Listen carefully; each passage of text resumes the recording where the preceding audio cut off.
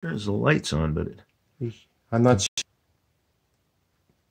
All right, I think we're rolling. All right.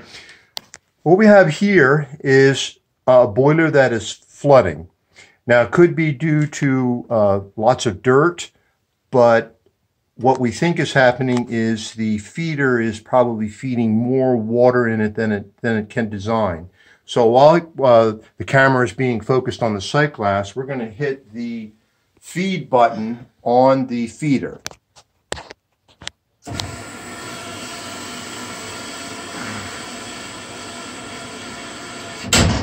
That's not too bad, but I'm getting a sort of water hammer slam. So we're going to check to make sure that the restrictor is still in the device. So the first thing we do is shut the boiler off. And there's our VXT, which we're going to check.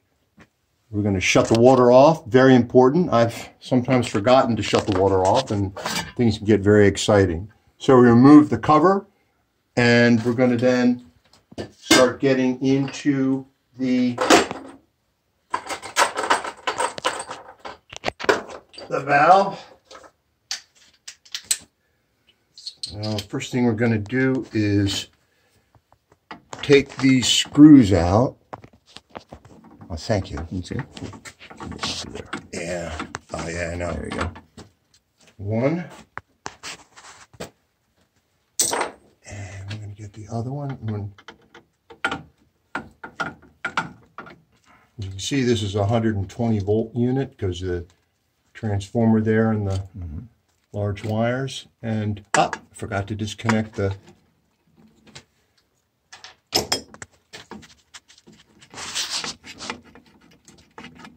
that off. Up, 1 and 2. And now we can let this sort of hang. And now there's our valve. Let's sort of push that to the side.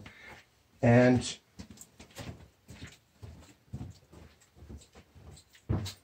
going to get a bucket.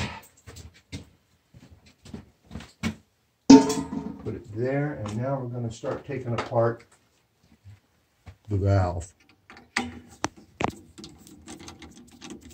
Oh.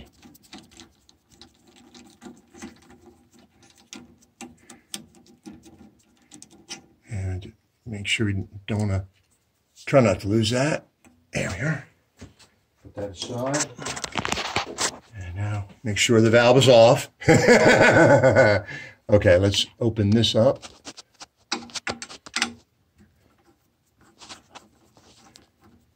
Yeah. Off it comes. One screw, and the final screw for the bracket.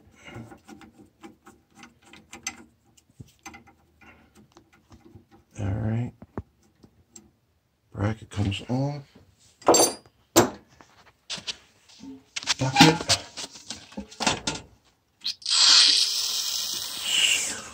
Okay, and there's our spring on the thing. Oh, we got some water pressure there coming through.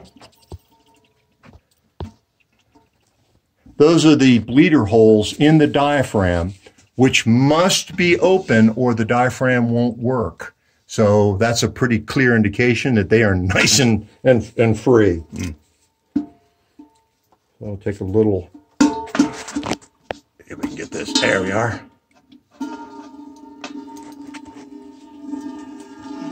And now, eventually that's going to drain out.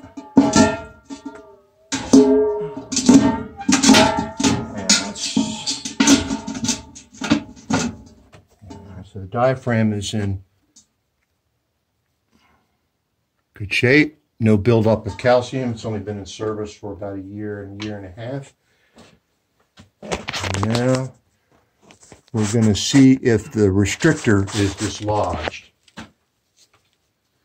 If you are seeing this video, then we'll have found the restrictor is dislodged. If you if not, this video gets erased.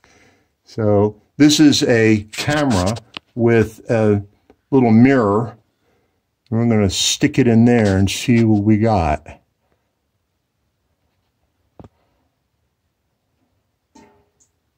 Well, that. Let's see if I can turn the light up. Yes, it's dislodged. It's rotated. I don't know, this is hard to, maybe not coming through, but it should be, should look different. So what has happened is the restrictor has become dislodged and is, instead of looking like this, is looking like this at a 90-degree angle. So now what we're going to have to do is take this valve apart and reorient that and make that work. And I think that's going to be it for this video for today.